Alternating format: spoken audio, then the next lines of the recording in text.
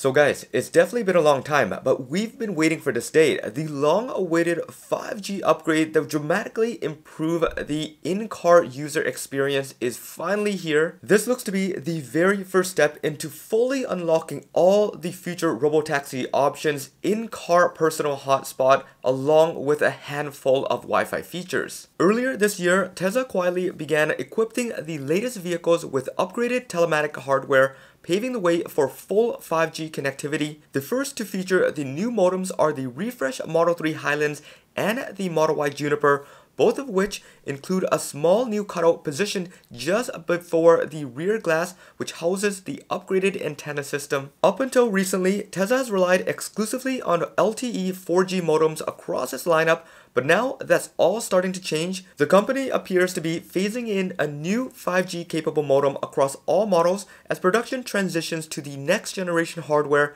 This marks Tesla's first major leap in vehicle connectivity since LTE was introduced back in 2018 when the current Generation 1 modem was first made available. The first generation modem offers download speeds in the range of 20 to 100 megabits per second, which has been more than enough for Tesla's earlier vehicles, but as the company moves towards more data-intensive features and real-time applications such as full self-driving, LTE is now becoming to show its age. The successor, officially referred to in Tesla's latest electronics part catalog as Telematics Control Unit TCU Generation 2, was first spotted in late March of this year. According to discoveries, the new modem supports true 5G data, potentially reaching speeds of up to 1 gigabit per second.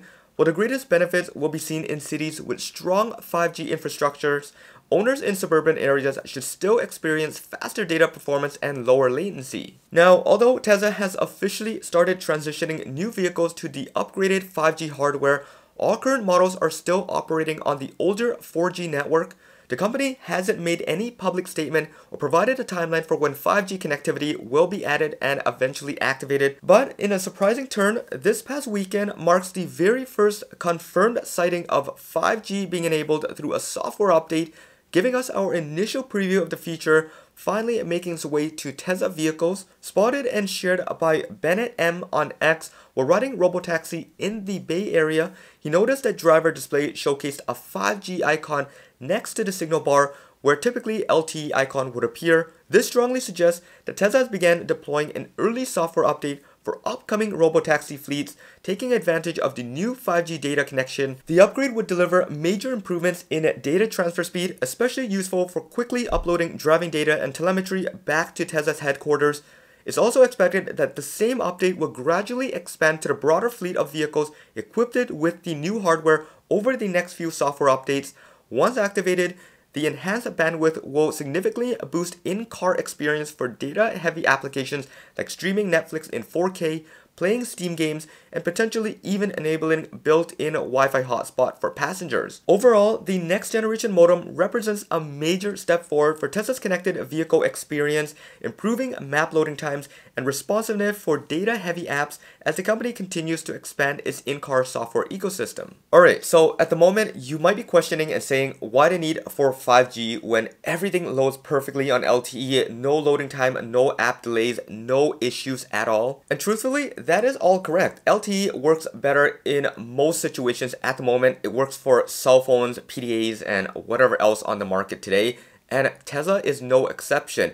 It can penetrate walls better, it can have better speeds at certain time, and it just has overall better effectiveness across all different ranges. But the true benefits of 5G really shines when LTE lacks. The future is going to require a lot more speed, and that is going to play in part with robotaxi, AI, and full self-driving. And this is where LTE kind of falls short behind at 20 megabits to 100 megabits per second at the cap. That is just not enough. This means that 5G is going to take the rest of the beating, where LTE is going to be used as a fallback or a fail-safe. And all of this realistically will show the true benefits of 5G over 4G, and it's what's going to drive for a better in-car experience on your own personal Tesla as well as on the robotaxi network. Now, in other news, spotted over this weekend by Green the Only, Full Self-Driving and Autopilot is finally getting some new and long-awaited visualization upgrades found deep within the codes of the latest 2025.38 software update there lies a handful of new visualization assets. The latest update introduces a wide range of new and more detailed vehicle visualizations, giving drivers a clearer understanding of what their Tesla cameras and neural network are detecting in real time. The expanded visualization now includes a variety of everyday and specialized vehicles, everything from ambulances, fire trucks, school buses, garbage trucks, street sweepers, golf carts, scooters, skateboards, strollers, and even trains and trams. Tesla has also refined the system to now display and visualize European-style semi-trucks along with new models for three-wheeled trailers and wheelchairs. This suggests the update is being prepared for both autopilot and full self-driving, even though full self-driving isn't officially available in Europe. Interestingly, one unexpected addition stands out: a visualization of a vehicle resembling a long hot dog resting on a bun, clearly inspired by the famous Wienermobile seen across parts of Europe. And then when zooming in to the full view of the collection of new assets, there's also an updated Santa mode, complete with redesigned elves and transparent Santa sleigh, adding a touch of seasonal fun for later this year. So there we have it, guys. Some really incredible stuff happening all through a simple software over-the-air update. This is what makes Tesla Tesla, and no other company can compare. Believe it or not, the 5G upgrade is really important and really out of this world. It is what's going to drive the robotaxi network, giving control from the remote operators down to the vehicle with extremely high bandwidth and low latency. If you look at competitors at the moment like Waymo and previously Cruise, they had always brought a driver into the car, sat down and drove the car away. In the case that a car got stuck, passengers called support. This is the procedure. This is all due to the low latency and the low bandwidth of LTE connection, where the remote operators could not assist remotely.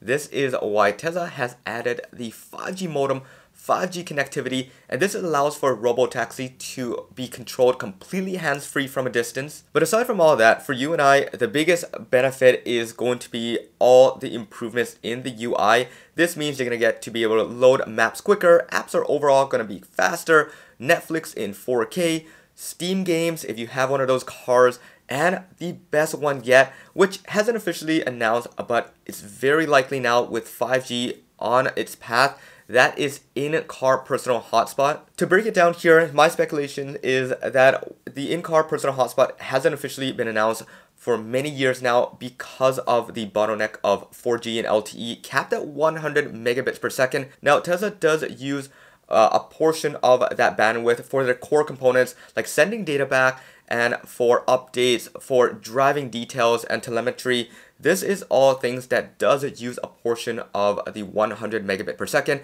And if you decide as a driver or a passenger using that part of the bandwidth and connecting to 4K, Netflix, YouTube, and downloading large apps, this might mess with the control unit. This might mess with the full self-driving system. We don't know all the backbones of this and how much it's being used, but with 5G, that is no longer the issue. You have up to 1 gigabit per second. You can connect up to 100,000 to a million passengers in the back. Shouldn't be an issue technically, but yeah. With this now rolling out to robotaxis and soon rolling out in a software update to all of our vehicles that are compatible with the compatible hardware, this could possibly enable that brand new feature, and with a flip of a switch, we all get personal hotspot as soon as you jump into the car. Anyways, this is all really exciting stuff. I can't wait to see what else Tesla does by the end of this year with their software update. So much has rolled out in the last week alone with Tron, with full self-driving, and everything else.